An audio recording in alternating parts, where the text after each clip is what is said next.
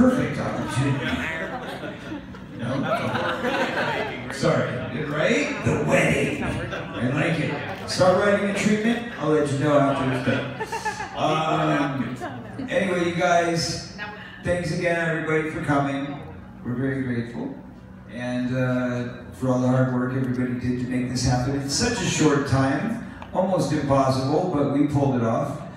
Thank you, and congratulate yourselves, every one of you, because you all had to do hard work to make this happen, so thank you. Anyway, Zen, only speak when spoken to. No, I'm sure. Anyway, all right, everybody, we are going to do this formality called cutting the cake. Did everybody get a good look at it? It's beautiful. This is a 3-layer cake. The bottom layer, is it the bottom layer? Bottom layer. The bottom layer is vegan. No. Oh. No, the 2 tiers. Give her the money. 2 tiers, and the bottom one's chocolate. Oh, okay. The top 2 are vegan. The top 2 are vegan. Styrofoam. Really good. Not styrofoam. They're actually, it's the best.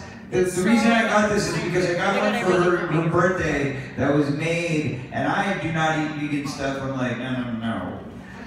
Especially with sweet stuff. But let me tell you that this was the best. I mean, it tasted just like the real thing. So I was like, okay, I can share this with friends and family.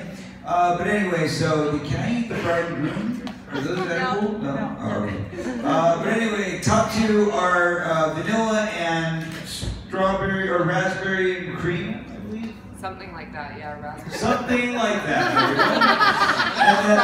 And then the bottom for all you die-hard dairy lovers is chocolate on chocolate. Okay, it's a heart attack on Oreos. All right, everybody, here we go. Wait, is there, Hold hands.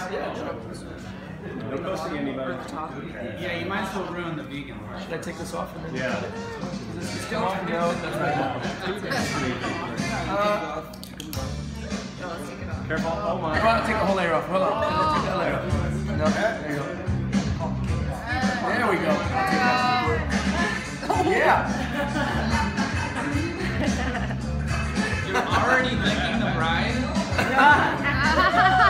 You can't make me do it. you are?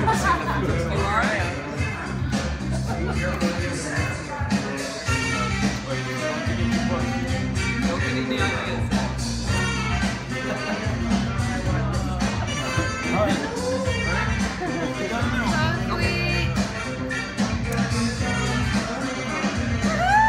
Yeah! Another round of applause for Mr. and Mrs. Feldman.